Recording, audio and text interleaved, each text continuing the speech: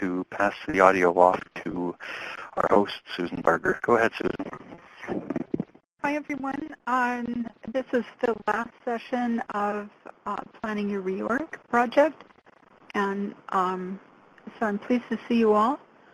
I'm sorry if you had trouble signing in, but that's been corrected, so people should be coming in now.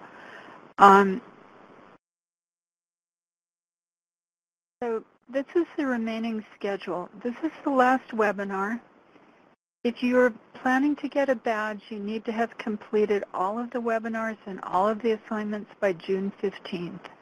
And then the following week, I'll issue the badges. When I checked last night, it looked like there are a lot of people that have done, if you were up to date today, you would have completed 10 out of 12 items. It looked like there were a lot of people that were still at 9. So I may send out a message in the next few days if people seem to be stuck there and let you know, because I'm assuming that those people are hoping for a badge too. So you can look for email from me. If you have additional questions about course mechanics or other questions, contact me. This is my email address. And if you have questions about course content, put them in the discussion box on the education website. And to keep informed about Connecting to Collections Care, join our Connecting to Collections Care webinar. And you can find the instructions on our website. And you can join us on social media or follow us on Twitter.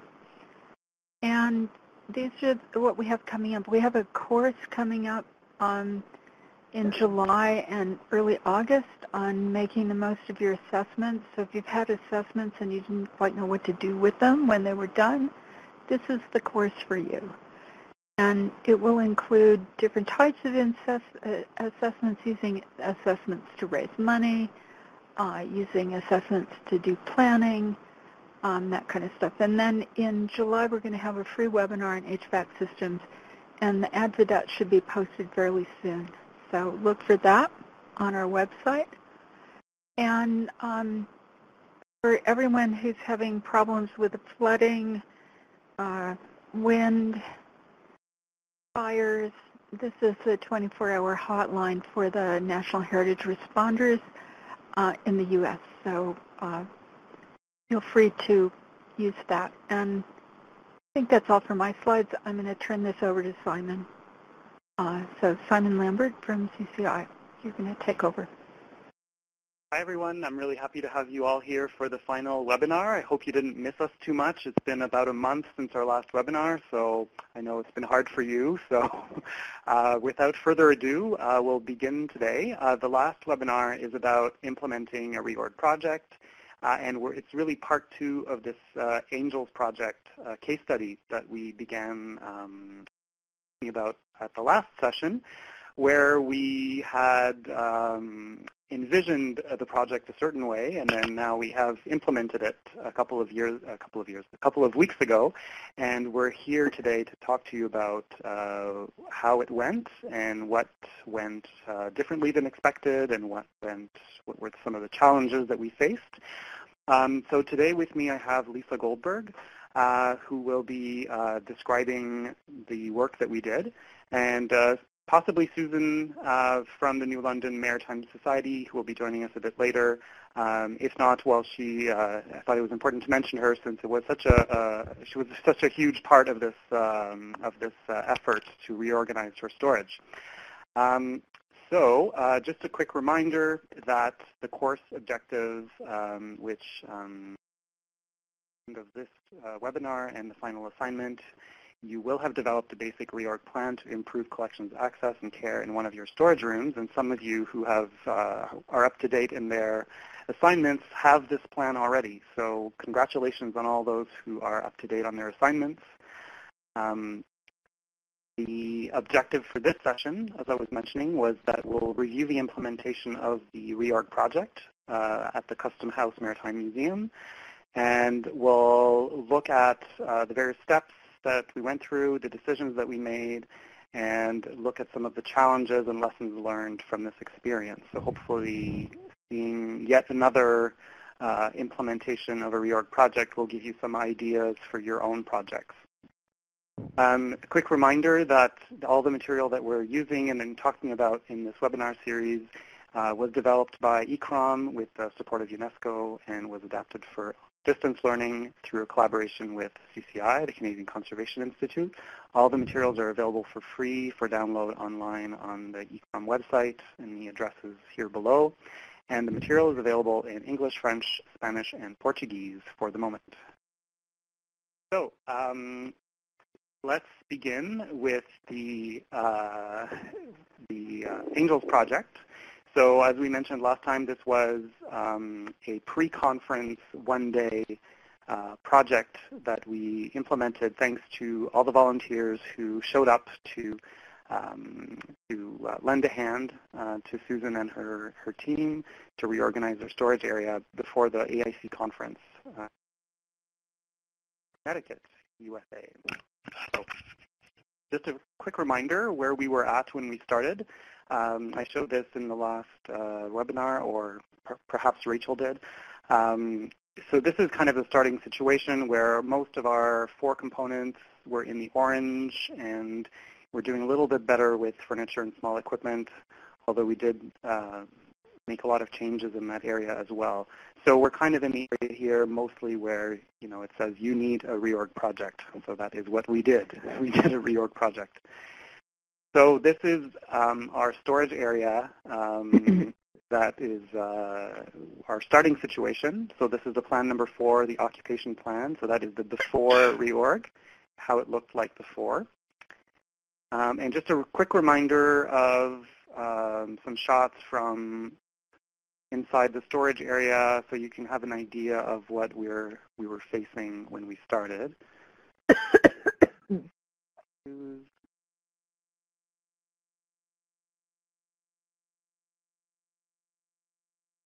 Okay, so now I'm just going to go through quickly, as a reminder, what the different mini projects were in this project. So those are like the little chunks of projects that we had to deal with. So we had some framed works, and we did not know at the time when we started how many we had. We knew that most of them were under 1 meter or 3 feet, so we didn't have any extremely large frames. But then we ended up finding a few of those, so, as one does when one starts to empty a whole storage area. You find things that you didn't expect. So here, mostly we had, you know, smaller to medium-sized frames. We had some flags. Some of them we intended on rolling, and some of them we intended on boxing. And the maps, apologize for this picture, but that was the picture we had to begin with. So this is, we had a lot of rolled maps, and in the end, the quantity of maps ended up being pretty much around 30. So that was great that we anticipated the correct number of maps to be rolled. Uniforms, we knew that we had some small ones that needed to be boxed and some large ones that needed to be boxed as well. And then paintings, we had some large rolled paintings that you can see here on the top of that shelving unit. Wrong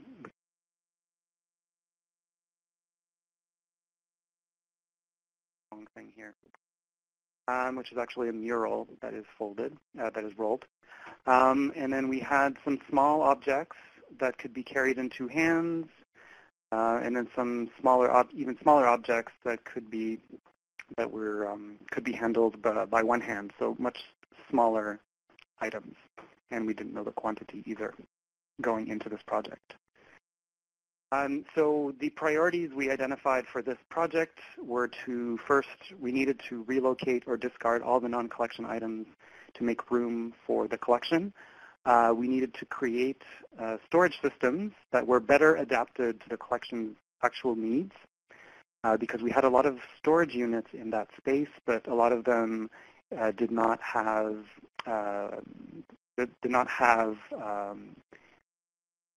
high enough shelves to allow us to fit objects inside, so we had to find another solution for a lot of objects. And we wanted to make sure that there would be no objects directly on the floor at the end of this reorg. And then we also wanted to create a new location system at the end of the project. So those were our 4 priorities. This is a floor plan of the space that we were working in. So here I highlighted where Susan's office is. So the office of the curator director is there. And this is our storage area right there in front of her office. And we identified these 2 other rooms, which are very similar. It's kind of a very symmetrical layout here. So the 2 other rooms that are similar size, one was designated as a rolling station. So everything that was going to be rolled was going to be happening in this room. And everything that was going to be boxed was going to be happening in the room there on the lower right side. And then in the basement, here I'm showing you the exact same floor plan because I don't have a floor plan of the basement, but imagine the basement being exactly the same layout as the other level that I showed you. So this level that I'm showing you now is actually below the storage area. So in the sub-basement, as they call it, we have designated a room here for non-collection items that were props, so things that were used for exhibitions and things like that. And then we have another room here, which was also non-collection. We designated to store non-collection, but we were mostly storing display cases and also some items that were going to be sold in a kind of tag sale, so like a sale to raise money for the museum. Some of the items that were donated to be sold by the museum were not part of the collection, but they were actually inside the storage area. And so we needed to find a space for those objects so that they weren't confused with the collection. So we decided that those could be, find a small corner for those things in the same room as the non-collection items here, the display cases. So this whole basement here was for non-collections. And then we also had a lot of empty frames, which were not part of the collection, but there was a significant amount of these empty frames, and so we needed to find a place for them that was outside of storage. And so a storage unit that was empty was placed right outside here in the corridor, and we just put all of the empty picture frames in there so that they were not in the collection storage area anymore. So again, this is the before, and this is what we wanted to do initially. This was our proposal. Now I'm going to show you how that changed a little bit and why. So first thing is that we received actually one unit, missing one unit in our shipment of units. So we were expecting to have 8, and we only had 7. But that wasn't so much of a problem, and I'll show you why. So that was our starting point, was we are missing a unit. But let's talk about the units a bit later. The first thing that we noticed when we actually spent more time in the space, because I have to remind everyone that the only person that had actually seen the space, apart from Susan, who works there, was Rachel, who was part of the team, and Rachel was there for only a few hours, so it was a very quick visit of the whole facility, and she took many photos, but sometimes there's always details when you're doing a site visit like that, with a storage area that's so full that you don't see. And so one thing that we did not anticipate was that this little nook that we had in the floor plan here was actually not usable for anything. So that was just a full wall. So we were not able to put anything into that nook. So it was just a straight wall. And here in the middle, there was a radiator. So we were actually not able to put anything in front of it or, So we had to separate all the units that we thought we could group together. We actually had to keep them separate. So that was a bit of a difference. We ended up keeping one of these units, these cupboards, which I'll show you what they look like if you don't remember. So we moved that one there. And then we had actually 7 of these units, but they were longer than we thought, or longer than we had thought of in our first proposal. So we didn't really feel like we could add another unit here because we would have been so close to the wall that it would have been really impractical and actually not functional at all. And so we only felt like we could include 6. So we only used 6 of them. And we had one of these cupboards here that kept from, we thought we were going to be removing it from the layout, but in the end, these units were really useful for storing trays with really small objects inside, and we had a lot more of those trays than we anticipated. And so instead of ending up with trays on shelves, we said, well, why don't we keep another one of these cupboards so that we can put more of the trays inside. So that's one thing that we realized when we arrived on site and spent a little more time looking inside the units. We didn't end up using that one that was there, so I removed that. But we found some units in the sub-basement here along this wall that we could repurpose for storing frames. And as you'll recall, we had a lot of frames that were stored in these units before, and they were stored horizontally, and we had a lot more frames to store. So we needed to find a lot more storage for frames. Here, once I show you what these look like. So these are those units in the back here, which we ended up, final layout, we flipped them 90 degrees so that we would have slots that were vertical instead of horizontal. And so that allowed us to store frames more safely. Instead of stacking them on top of each other, we can actually slide them in. But then we did end up keeping one as it is, so we did not flip this one because there were some frames that were quite fragile, and we felt that if we just we could use some of those compartments horizontally, and it would be safer for some objects. So we ended up keeping one as is, and we flipped this one 90 degrees so that we would have vertical storage for those. Here, these are these slotted units that we found in the basement, and Susan had a lot of larger frames that were currently on exhibition that she would be taking down soon. And if we hadn't done this reorg, she would have had no place to put them. So at the end of our project, these were still empty, but Susan now has a lot of space to store those frames that are of different sizes. So she now has a storage location for those frames, which is great. And these here are those cabinets that were used for those trays with smaller objects. So when you open those doors of the cabinet, there's very small shelves in there that you can slide trays into, much like these units here at the top.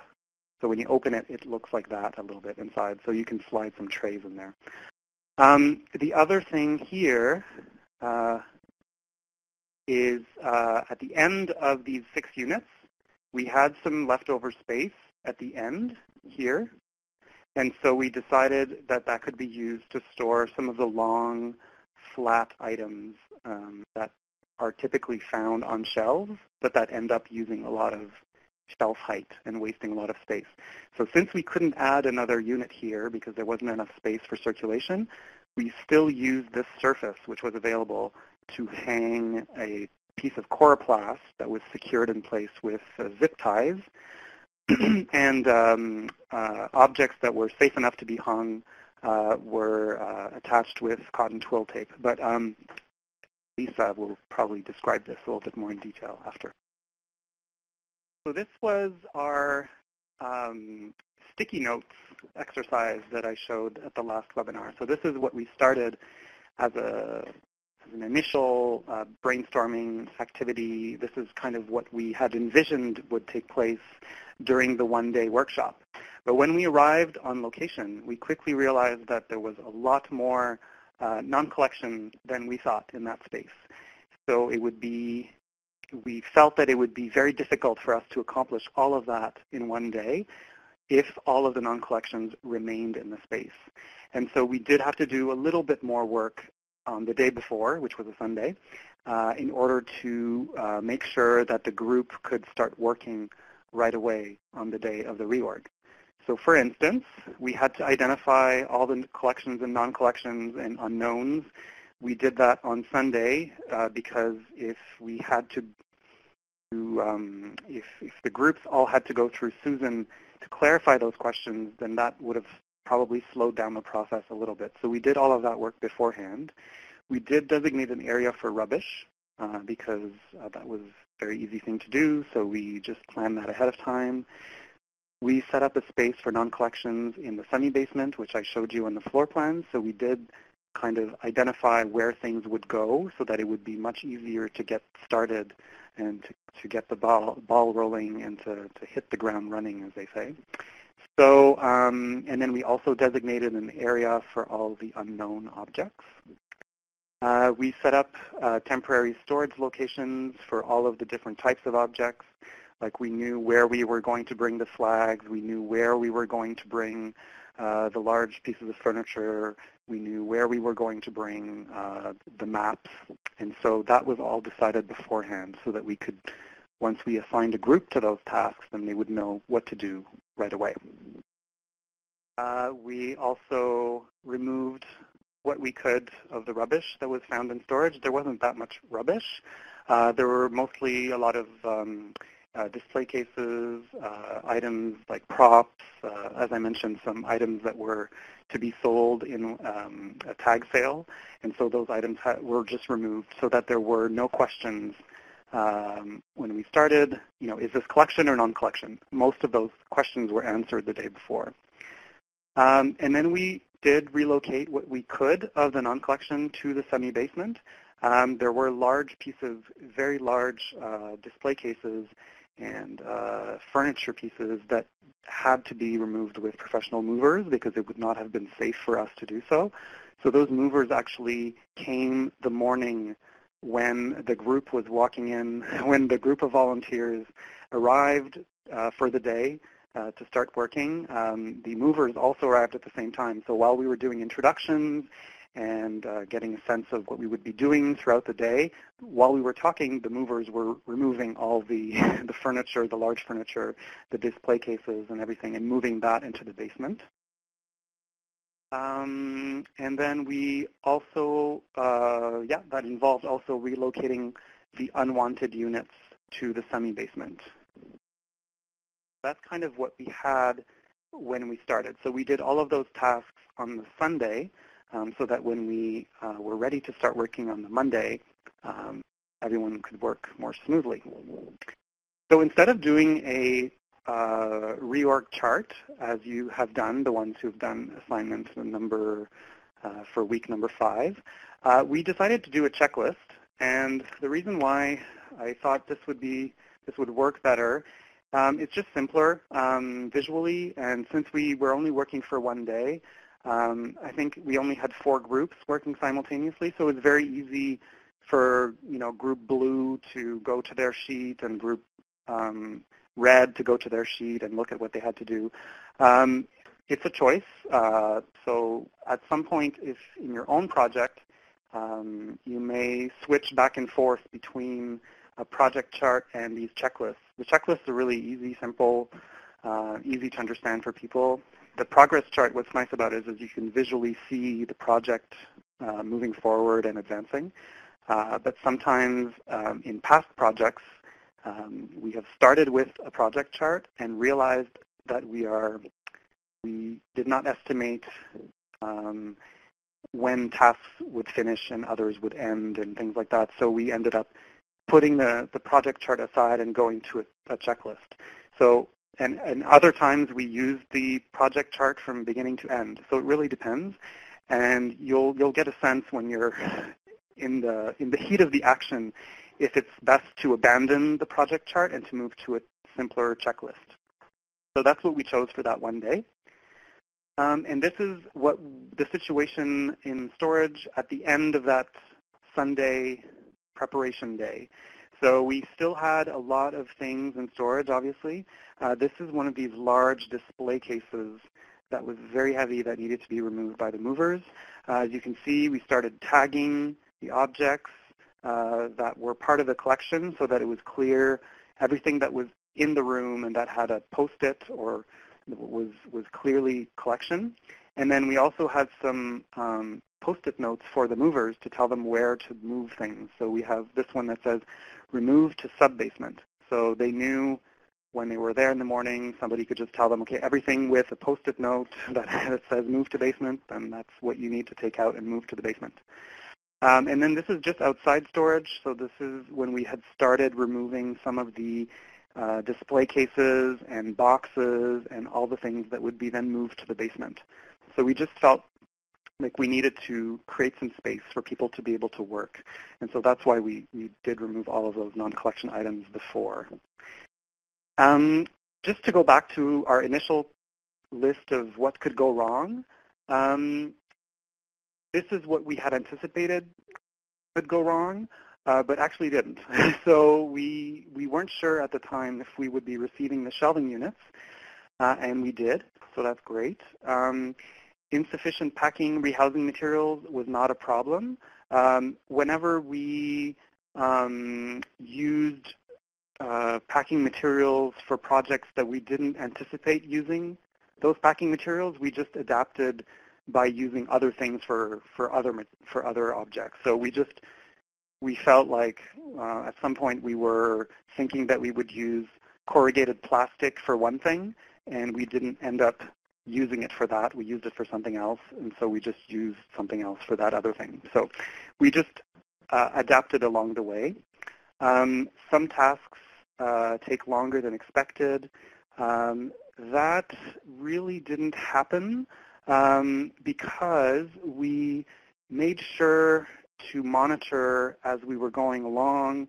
One of the tasks was to roll the maps, and that, based on the solution that team decided they were going to use for the maps, we saw that it could take a bit longer than if they had simply been placed on the shelf. And so we just reacted to that by adding many more people to that team. So that team initially had 2 people in it, but since the solution was a little bit more elaborate and was going to take a little bit more time, we put 6 people or 8 people on that team so that we just adjusted the resources to each team based on how we saw it was going. Fewer people than expected, that did not happen. We actually had a few more people than we expected, so that's great.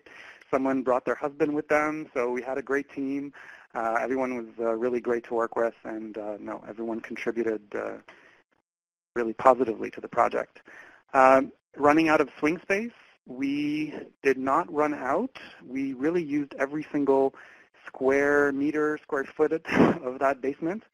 And we did luckily have an outdoor tent that we used, and that was very useful mostly for building the shelving units, because we would not have been able to build them anywhere if we did not have this tent.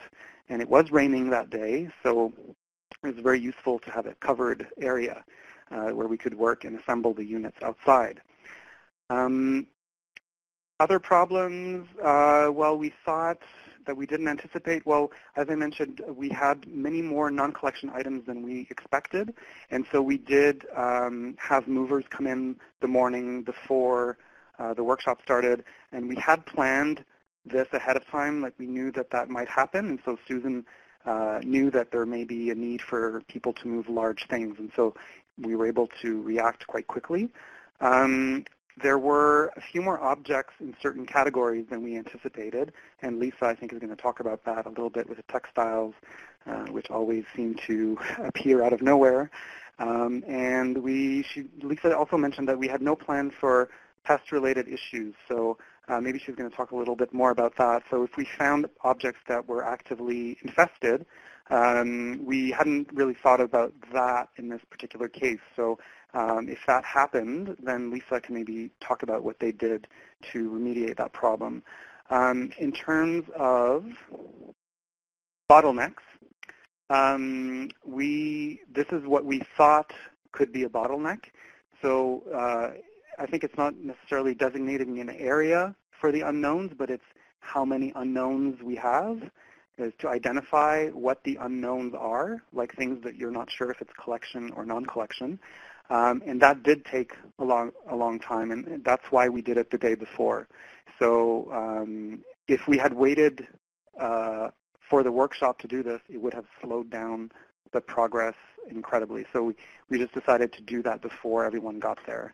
And so you just kind of adapt like that. It's very normal for this to happen because once you spend more time in the space, you start seeing more things that you perhaps didn't see before. Assembling the storage units we thought could take a long time, and what we did to make sure that that wasn't a bottleneck is we assigned about 6 or 8 people to that team so that we had a lot of people building storage units at the same time.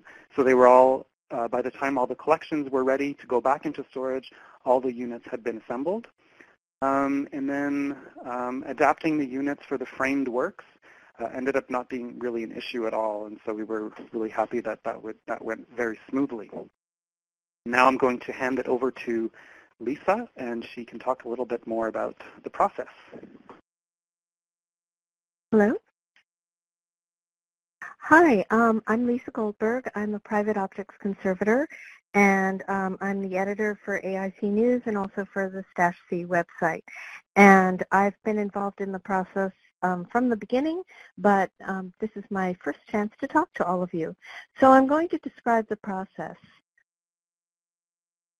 On Sunday, we all gathered, and as Simon aptly went over, we reviewed the scope of work and determined whether the mini projects were still viable and set up for the on-site day. That included setting up work areas, unpacking cartons of donated supplies, and assigning various workspaces to various projects. As you saw, we identified collection and non-collection items. Simon, I just want to point out that Simon is standing in front of a shelving unit where we had been told that all of the items in that shelving unit, all of the textiles, were non-collection.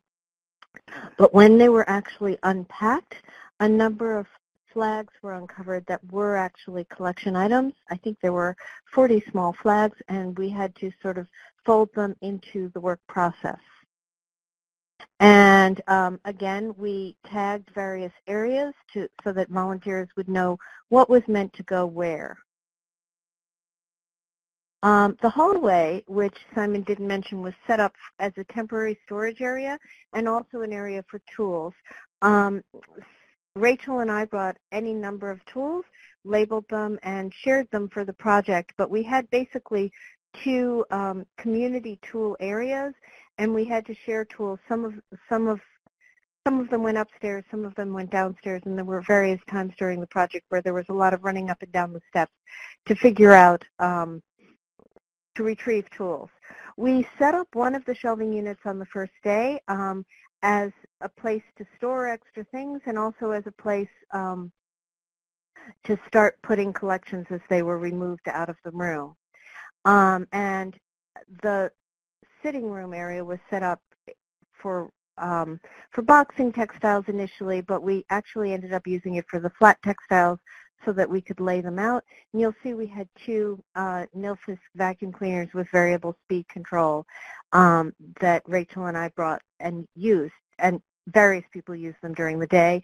We also had a big roll of batting, a roll of acid-free tissue, a carton of Coroplast, and a set number of corrugated cardboard boxes that we had designated for folded textiles and for flat textiles. The tent outside was set up the shelving units, and as Simon said, we also used it. It was raining that day, but we were able to use it. I also want you to note the 2 doors to the basement area.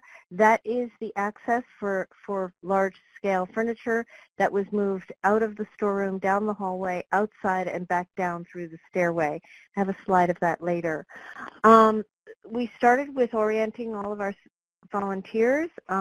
This included an introduction to the space by Simon, an introduction to the process, and people divided into 4 teams, and we used this flow chart to direct our activities, or checklist actually, to direct our activities. And you can see that some of them are already checked off because these slides were taken halfway through the process. And there you can see a team member checking off part of the list. As the furniture was moved out by 3 guys who showed up actually earlier than everybody else, and but were working through the morning while we were there. And as I said, they moved things out of these double doors, down the hallway from the storeroom, out of these double doors, and then back in through the basement. So it was a little tight moving, a little involved, and people just worked around each other. The team working in the storeroom started unpacking things and moving them out. Anything that was tagged obviously went onto shelving units in the hallway. I want you to notice the long rolled mural on top of the murals. There were 2 of them on top of the shelving unit, and on top of that is a linen-backed flag, linen-backed paper map that had to receive special treatment later on, and it took a fair amount of time to rehouse. So these are just some more pictures of emptying out the storeroom and hand-carrying objects out. We moved the steel metal shelving units out and down into the basement. As things were moved out, team members vacuum cleaned the units that remained in place on all interior surfaces. And this is the room with the team, and actually a few other teams, in the storage space as it was emptied out. Team members working in the room, once the objects were out, moved the furniture to the locations that Simon showed in his plan. And the units that were stored on their side were lined on the bottom with ethafoam. We had a roll of ethafoam donated by Rachel Ehrenstein and her company. We had initially thought that we would use coroplast.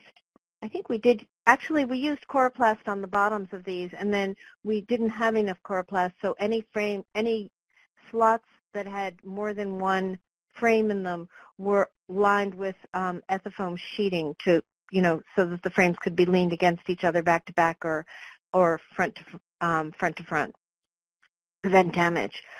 Let me also go back and mention that we moved the furniture up onto the top of a storage unit in that little niche that Simon had thought we couldn't use, but we ended up being able to put one of the larger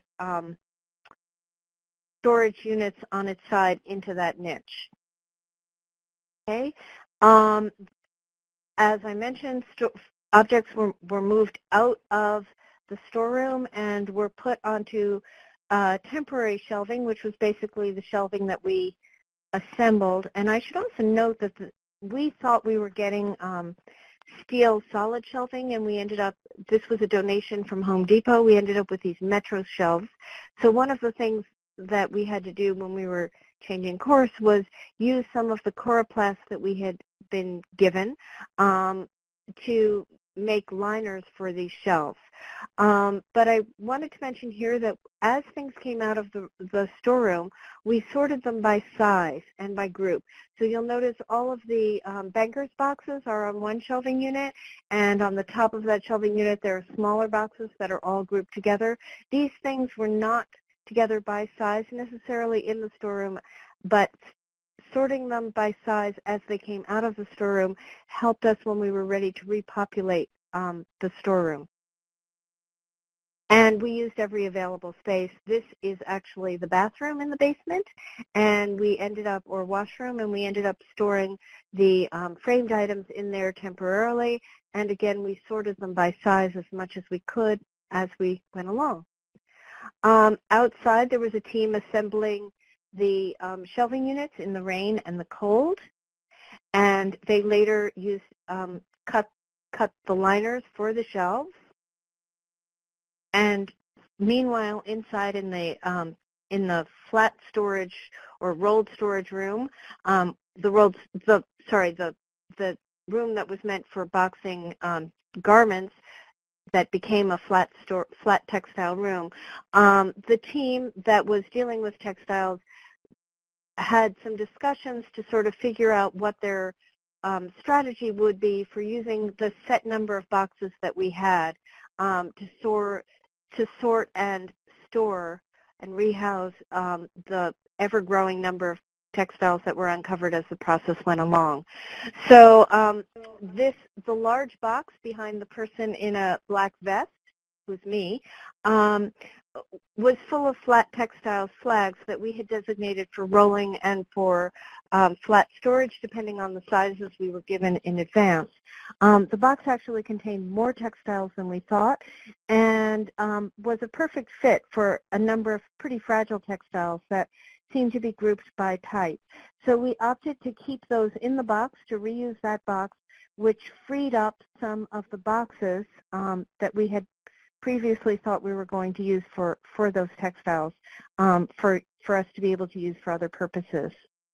Meanwhile, back in the room was cleaned, the storage furniture was set up, and I want you to notice in this photo that we used one of the slotted units, which we had set aside for fragile frames, also for some of the trade items that we didn't have any other place for in the cabinets with doors.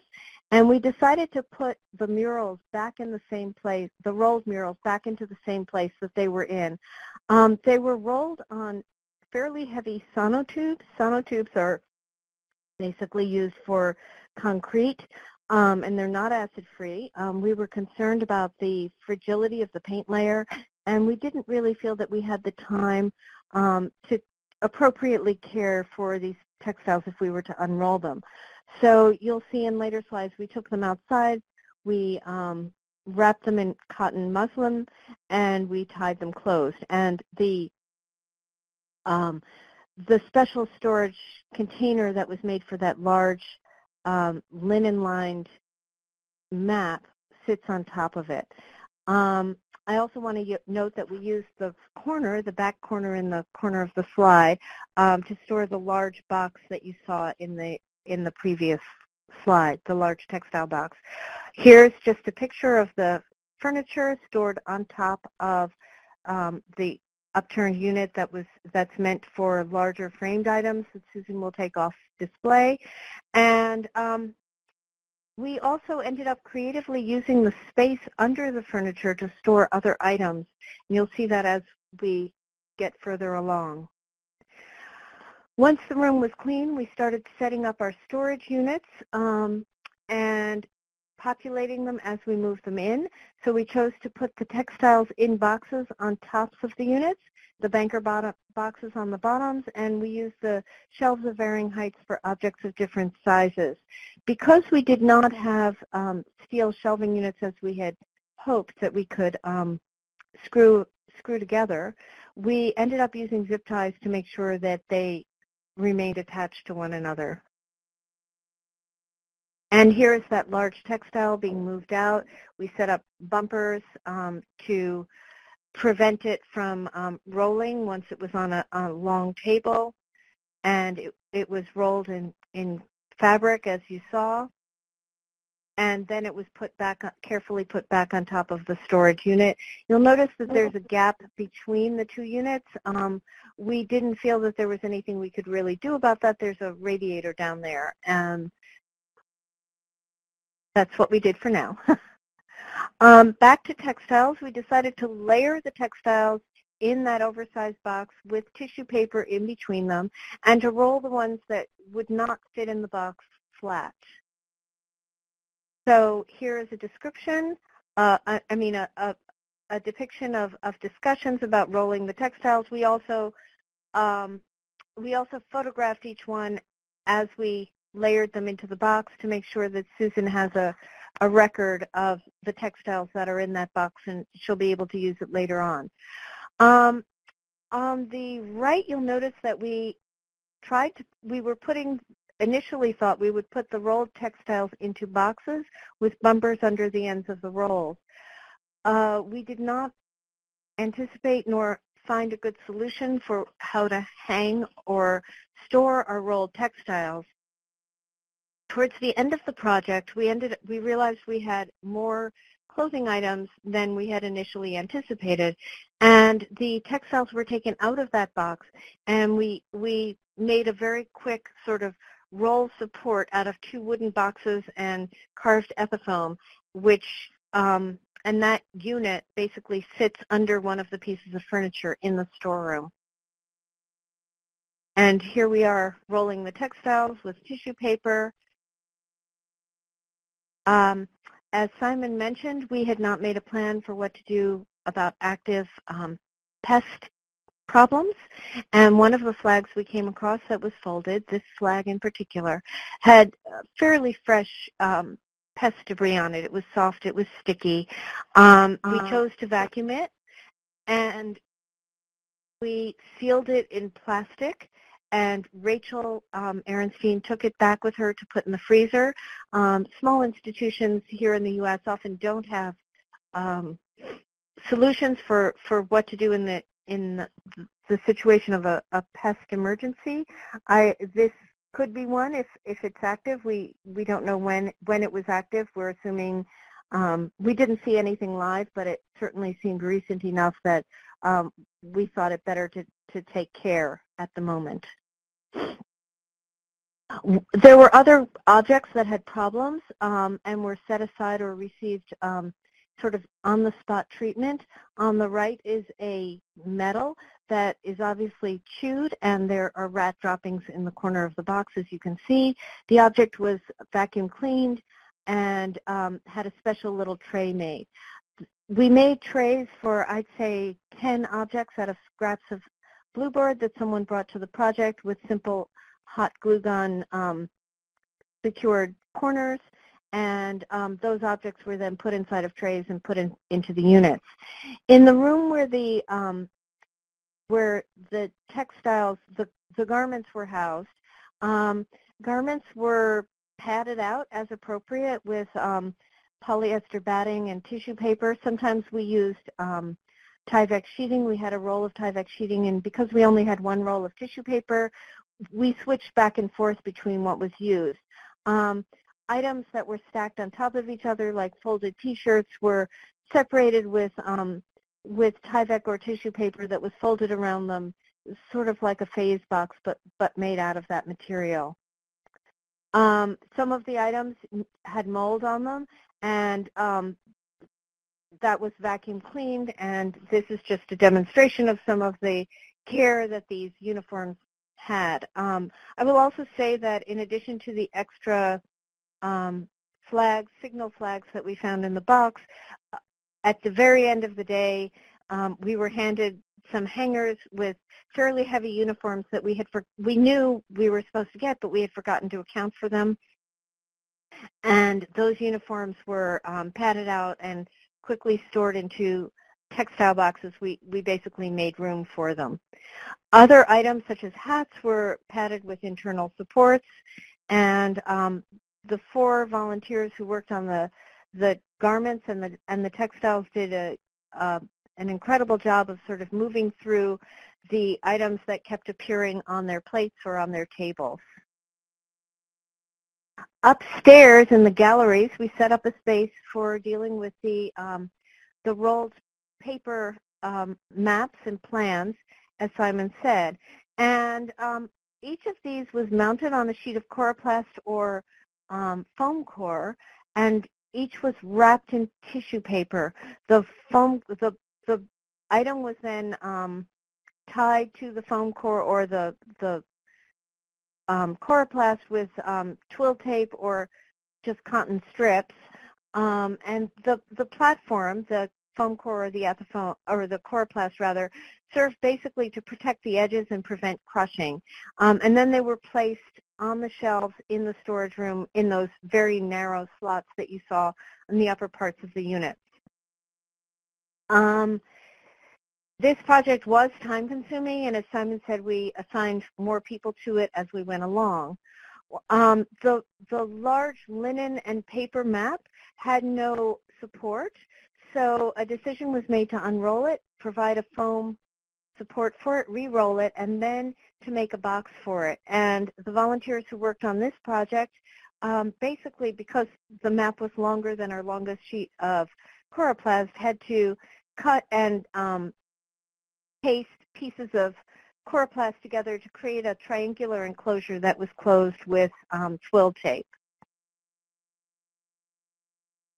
Downstairs in the sub-basement, other volunteers were cleaning out shelving units and wiping down frames so that everything could be placed back in its new location, clean and secure.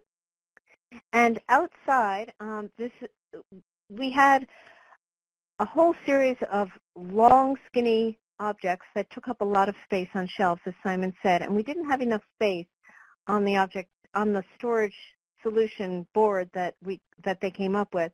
So this volunteer, Greg, came up with basically an egg carton or an egg crate solution that he made out of coroplast, repurposing a wooden box that was lined with polyethylene sheeting. It was really ingenious. It worked quite well. It fit into a corner of the storeroom perfectly and created a very nice high-density storage area, a safe storage for some fairly fragile objects like umbrellas and canes with decorative tops. And meanwhile, also under the tent, and the other volunteers on the same team were creating this basically tie board that would hang vertically in the storeroom. As you can see, not all the furniture fit on top of the storage unit, and those that didn't were given ethafoam blocks as they were piled on top of each other. And these are images of our final product looking down the two rows, and you can see that no object is on the floor. Everything is neatly on the shelves, neat and clean, and every possible inch of the storeroom is used. And I forgot to put the after in, but the middle photo is the after slide, the before, after, and Simon and Rachel posing to show you how pleased we all were that we finished our objective. We completely reorganized the storeroom in one day. So here's a before and here's an after, just to give you a sense of the dramatic change we made in the space. Another before and after. Another before and after. And again, you can see that the textile boxes are on tops of the units. We use the next shelf down for the maps, which are fairly lightweight and don't need much height.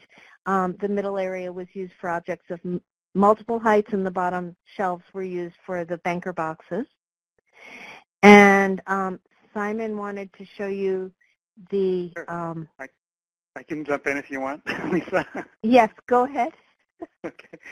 So this is the before the reorg. This is what the self-evaluation looked like. And this is the improvement that we were able to make in the management. And this is based on an evaluation done by Susan herself of before and after. This is the improvement to the building and space component and the improvement to the collection. So there's a small improvement there, but larger in the other areas. And the improvement in the furniture and small equipment area. So this gives you an idea of how you can use the self-evaluation to show the improvement before and after a project, which is useful for reporting and for, justifying investing those resources into that project. Oops. So yeah, so this is, again, before and after. And Lisa? Sure. This is us at the end of the day. Happy faces, happy tired faces. A list of all the volunteers, including the 3 guys from the moving company who helped us. And we'd also like to thank all of our sponsors and partners. We received an incredible outpouring of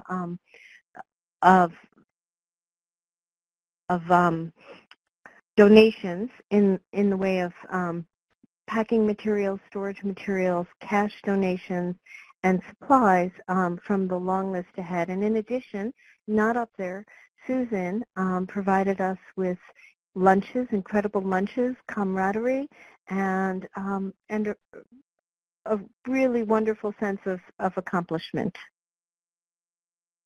So, Susan? And there we are having fun. Oops. So let's go back to the slide here. Yep. Okay. Yes. Okay. So at this time, I'd just like to ask, I know that some people who are in this photo are listening online, and so I'd like to ask those people to use the chat box just to tell us one thing that they take away from this experience, one positive thing, or one of the challenges that they faced, or something that they learned, just to share with the other participants in this course your personal views on the course. So while those people are writing their comments in the chat box, I was wondering if our host for the workshop, Susan Tamulevich, would share her personal experience and what she found more challenging about the experience, or beneficial, just her kind of overall impressions of the one-day reorg. Susan?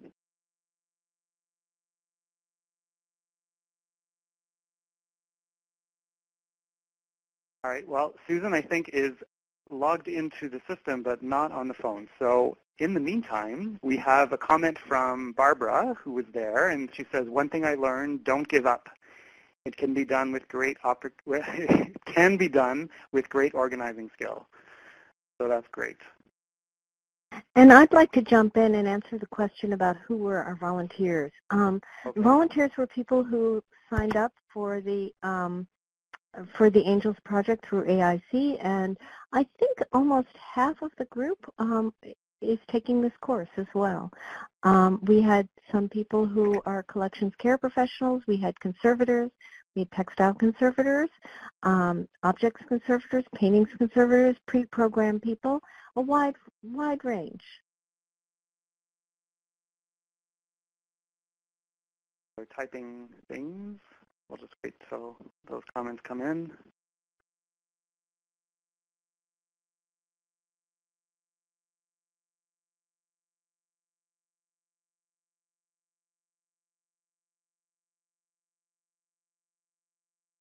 In answer to Maggie's question about not enough swing space, I will say that when we first arrived at the site, Rachel, Simon, and I were worried about what we would use as swing space, but we adapted the hallway to use for storage of objects as they came out of the storeroom. We used the kitchen as one of our textile workspaces, and we basically cleared out any boxes, chairs, kitchen supplies, and we set up for a workspace in the gallery. The museum was not open during the day when we worked. And so some other participants for other projects have closed off a gallery to act as a temporary swing space when they didn't have a room that they could use.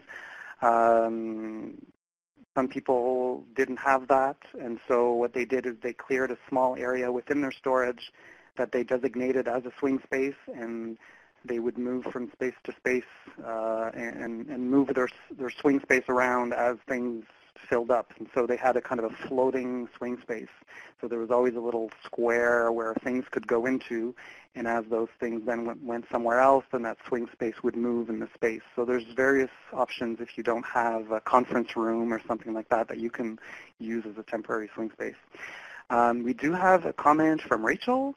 I had a few takeaways in addition to all the important ones mentioned by Lisa and Simon. One, people really want to help and will feel great about donating their time as long as you keep them working effectively. And 2, you can never have too many utility knives or tape measures, and Barbara says, or scissors. I guess some people were looking for the scissors. Someone said, gives me great hope. I thought my stuff was a mess. I'm not alone. Okay, so this is someone else who wasn't part of the workshop. Elizabeth, who was one of our co-coordinators, who you see in the green sweater on the kind of left side of the image with the stripes. We had some synergy with the map wrapping project, and that was so very useful. You think it should be done one way, and then useful comments and input improved the process, streamlined it, and allowed us to cross the finish line. So it's always, as Elizabeth says, important to be flexible and to adapt because everyone has something to contribute. And Susan at the Custom House, who is writing in her comment here, says there were so many good ideas. I find I'm ripping up other areas for the museum to apply your tactics. That's great.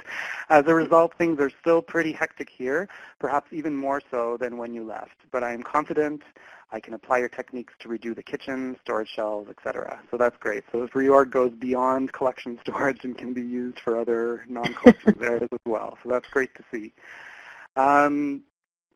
Excellent. People look excited to start their own reorg projects, which is kind of the purpose here. So we're happy that if you're feeling motivated by this example.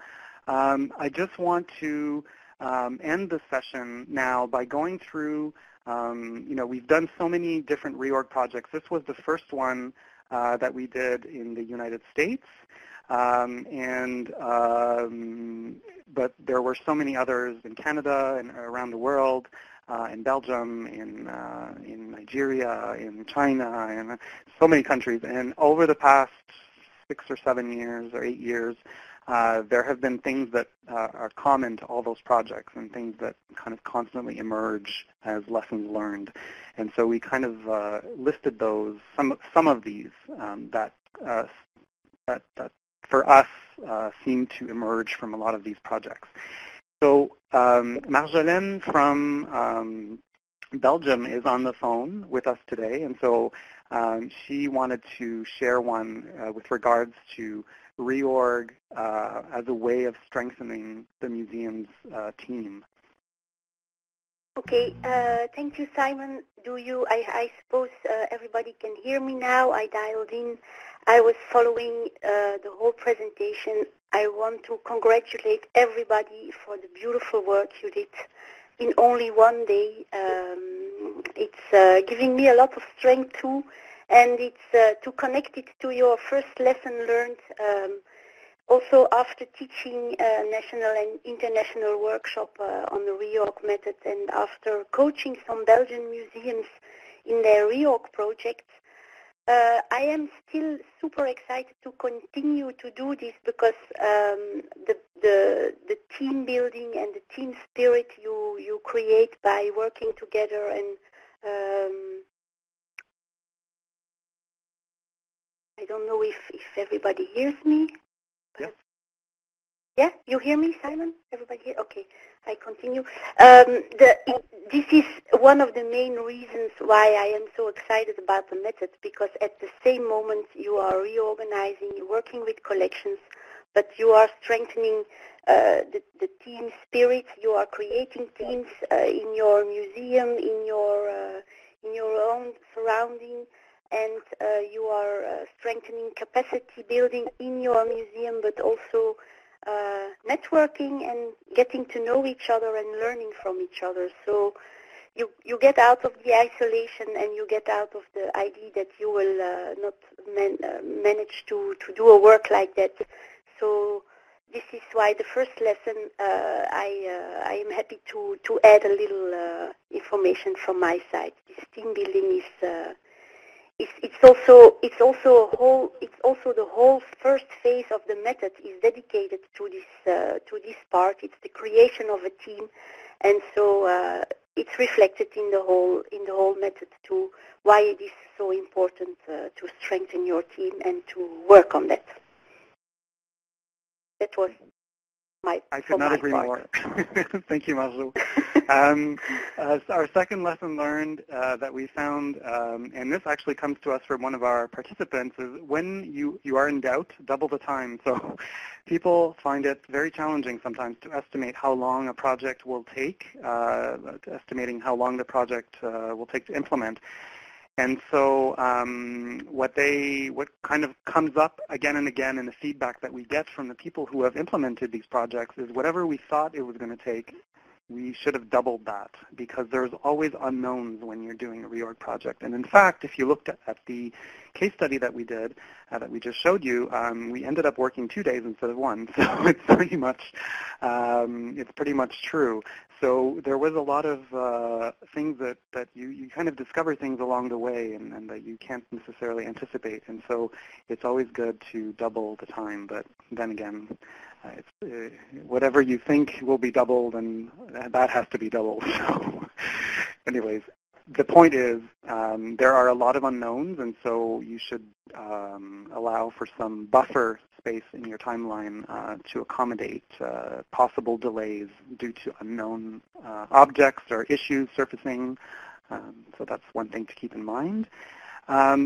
One thing that has come up already today is the need to be flexible and adapt as needed, because there are, like we said, many unknowns and different perspectives, and people bring their experience, and they perhaps have tried certain things before, and so they know that things might work better in a different way. So it's important to remain open and be flexible and adapt the plan.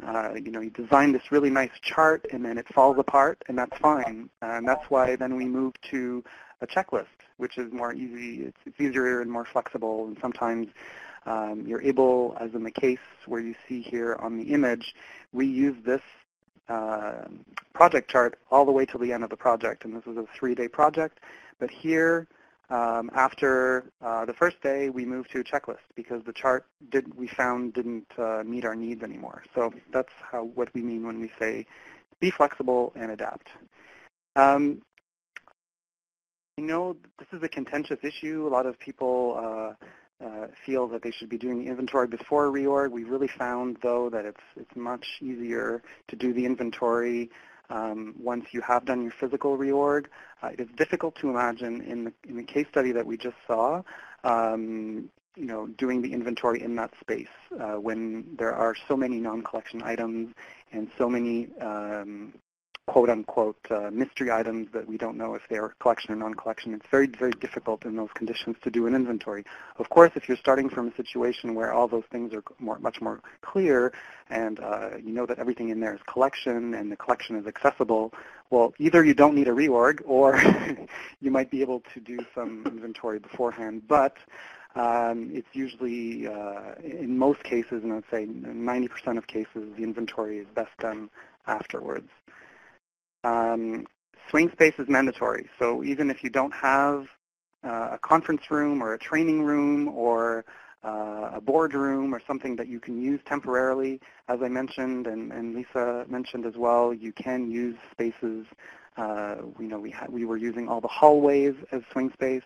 One thing to keep in mind is when you're emptying a storage area where things are on shelves, you need to have as much surface as you had. And so in this case on the left is an example of the Railway Museum in Belgrade in Serbia, where they had a huge gymnasium type space where they could lay all of the collection flat on the floor and create a grid to mirror the storage locations. That's really an exceptional case, and that happens in 1 or 2% of the cases. You don't usually have this luxury, and so you do have to set up some temporary shelving units, such as what we did at the Custom House, where you can store things temporarily on there before you bring them back into storage. And what we did at the Custom House, and in this case here, which is at the Colchester Historium in Halifax, Nova Scotia, is that we used the actual shelving units that were going to be going back into storage as temporary shelving. And so when you are bringing things back into storage, you always have to empty a unit in order to bring a unit inside. So there's that kind of coordination that needs to happen when things are being brought back in. But it worked fairly well for our team, and so it's totally doable. Lesson 6, which you've heard many times during this webinar series, is to think in terms of categories, not types. So we're thinking about big stuff, small stuff, heavy stuff, flat stuff, rolled stuff, not necessarily in terms of the object types. So we need to think about volumes and length and storage requirements rather than object types. And that helps us plan the storage solutions that will ultimately work in that case. And lesson 7 is, when in doubt, fill the floor space. So we did mention that a few times, where sometimes people, or for various reasons, it's not practical to measure, to do a very detailed space analysis. And so the best thing, if you only have one room to play with, basically you have to work within that room. And so there aren't many things you can do. And so the best thing you can do, as we did in our case, is to fill the floor space as much as possible with units, making sure that it's still safe to move around with objects throughout the space. So that's the one thing that needs to be respected, is the safety of the collection and of the people. And so we need to provide adequate circulation space. But usually it's about 50% of the floor space that you can fill with units if they are fixed units.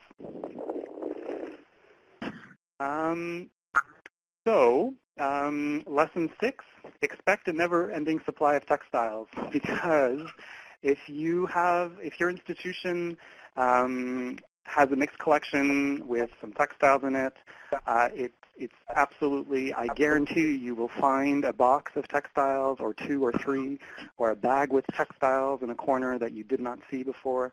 So as you know, the situation that we faced at the custom house, we ended up with more textiles than we thought, and so this always happens.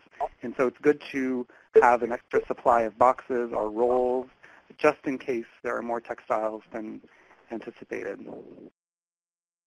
Then lesson 9, don't let museum standards limit your creativity.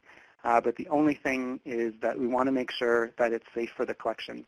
So we're using a lot of non-standard, non-museum conservation grade type materials, but we want to make sure that the interaction between these materials and the collection does not cause deterioration or any problems for the collection. And so it's okay to use materials as long as they're safe. And so there are resources in Reorg where you can go through the different types of plastics or wood-based products or paper products that have problems when they interact with collections. And so it's, you know, you can use things as long as that's the whole point, is you're making improvements on how the situation was in the first place. And so you are not aiming for perfection. We're aiming for better access to collections and optimized preventive conservation, but it's not ever perfection. And so even the people and the museums and the institutions who say, who you would think have ideal and perfect storage, always have something to say about their storage solutions. So there's no such thing as perfection, but what we can do is try to make sure that our collections are safe. And then as a final word, I'd like to pass it over to Marjo, who has a few other lessons learned that she'd like to share with us. Okay. Thank you, Simon. I just want to say as a last tip or last lesson for all those people who did the webinar or followed the webinar and who are now keen on starting to work on their own storage. I would propose you to start small from the very start. Try to start small to gain confidence, and don't see it too big, because it's something you have to learn. Where are the bottlenecks and where are the problems? And as soon as it's clear which storage or part of the storage of your own storage you are going to reorganize, I would propose to double check your plan.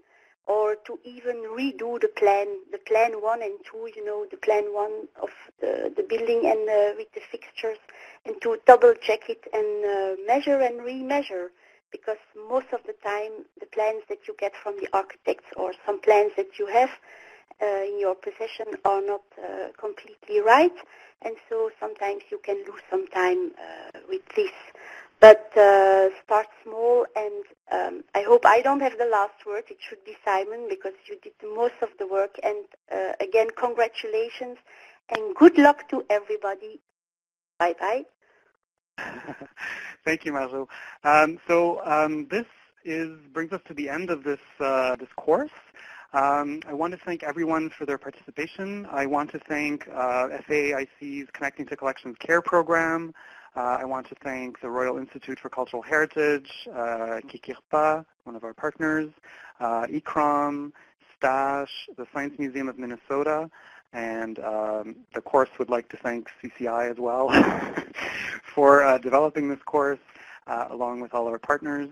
I really wish you all a really successful reorg project, and I hope that you will share your results on the Reorg International Facebook page. We do have a final assignment for the people who are going for the badge, but also the ones who are not doing the badge, but are kind of perhaps following along with some of the assignments. The last assignment for next week, which says here June 12th, but I think Susan said that we could the final deadline for everything to be handed in is June 15th. And it's a very simple assignment this week. Basically, we're asking you to think about some of the details about your project, such as the timeline, who you're going to involve, and we're also asking you to list just 3 things that you can do in your space with a minimal investment. So assuming, you know, that, let's say you can't get any funding for your project, what are 3 things that you can do in your space to improve the conditions with minimal investment? So that's the first part. And then the second part is this really, really short course evaluation to help us improve this course if we are going to be offering it again. So there's just 6 short questions that we would like you to answer, and that would be very, very helpful for us going forward. So that's it for me. So I would like to thank everyone for your attention, and we'll be answering questions, I guess, now. Okay, I'm going to step in here. There's an evaluation link up here that's for Connecting to Collections Care. So if you could do that, please. And in the final assignment, there are 2 things.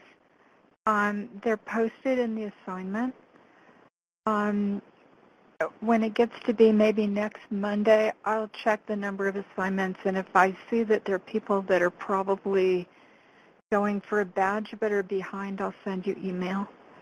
And thank you, Simon and Lisa and Rachel and Marjo and Jose Luis, for doing all this. This is great. And I will start the questions now. Lindsay Ogle said, I may have missed this, but was the building open to the public during this process? Yeah, so the museum was closed on that day where we did the reorg, and so we didn't have any visitors. We were actually occupying one of the exhibition areas with the map rolling station, and so no, the museum was closed to the public. Okay. I think we went over who the volunteers were, but Jenny Harris says, were there other museum people or people from the community that were involved? Other museum people? Well, the volunteers, some of them were museum people. Some of them were conservators who were attending the AIC conference. People from the community, I don't believe there were. Lisa, am I correct in assuming that? I think that's right. Yeah. Well, there were the movers. Yeah, the movers that were part of the project, yeah. So Lindsay Ogle says again if you use members from the public, do you have recommendations for training before they come into contact with collections? So Rachel actually said something about this earlier. She says it was also worth mentioning that a good percentage of our group were pre-program, and there was a bonus husband volunteer. So you can do this with smart, motivated people, and they don't need to be conservators. That's a good point. I would, everyone that participated in the workshop were vetted, so they did kind of have to send their CV. So we looked at those before. Just to make sure, we weren't just taking people off the street, and I don't really recommend that either. If you can use volunteers that you're familiar with that work with your institution already, I think that's better than just taking random people from the public, unless you know that they have collections experience. And that's been a thing that some course participants, some of our participants in Canada here have said, is that when they involved people like volunteers, new volunteers, they had underestimated the amount of training they would have to do, just object handling mostly, because they might not have that sensitivity if they've never worked with a collection. So they did, the training piece ended up being a little bit more expensive than they had imagined. And so I would just keep that in mind in terms of who you're involving. And mostly the training that would be required is mostly sitting down with the team beforehand before you start and going over some of the basic principles of object handling. That has been useful in some cases. And it doesn't have to be, a very theoretical PowerPoint type lecture, but you should have people in your team that already is familiar with some of those principles, like one object, two hands, and all those kinds of things. So, how we've done it in the past is just kind of ask the team before we start. So, what are some of the things that we need to keep in mind before we start when we're handling objects? And then usually all of those things come out from the group. And then if there's things that people have forgotten, then we go, oh, don't forget about this, don't forget about this. All of the health and safety, personal protective equipment, also making people aware that it's there. If there's dust masks, gloves, and all that, like showing them where things are. I think that's... Simon, can I sort of break in here? I want everyone to know that you will have access to the education website for a year. And so I think Simon's going to be posting some things in the discussion. And if you have questions, you can post them there. I'll keep an eye on them. I'll make sure that things get answered if you post them there. And just remember to get everything done. Rachel also says the baseline of what we wanted to accomplish could have been done with non-trained volunteers. She also said you need to do more planning in advance. Can I also break in? This is Lisa. There are, in terms of the question of involving volunteers, there are many models for involving volunteers in collections-based projects.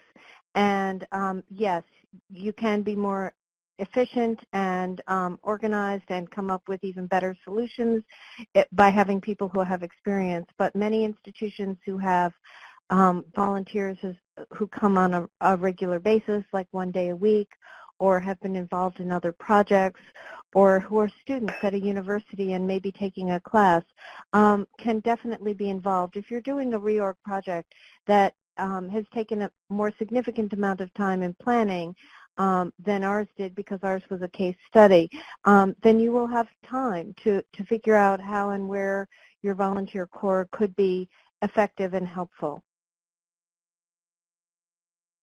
So that's all I have to say. I can see the time is up now, so I'd just like to take this moment to thank you, Susan Barger, for helping us coordinate this course. It's been really great working with you. And I'd also like to thank Mike from Learning Times for all the technical support and his patience throughout this process. So thank you very much for making this course really easy for us to do. Well, thank you. That's my job. There's a question, then I think we'll quit. People want to have the directions for making the egg crate for the umbrellas. So Right. I hope you can do that. And Yeah. then Sagita asked, how did you raise the wooden storage off the floor to prevent damage from floods? So the units were directly on the floor. A lot of them were already raised from the floor. There weren't any sources of water in that space, and there was not the basement.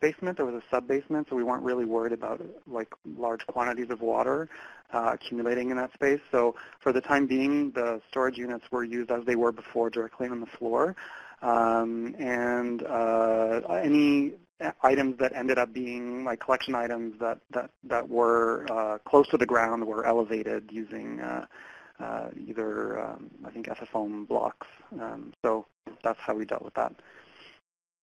Yeah, you can always use tin cans. Yep. They work really well. Okay, so I think that we've answered all the questions. And so remember that the final assignment needs to be done by the 15th. And that means that you have 12 things. You have to have listened to all the webinars at 6 and done the assignments at 6. Probably the beginning of next week, I'll let people know who look like they're going for a badge, because it looks like we have 40 or 50 people going for a badge. But some of you are lacking one thing. I will let you know.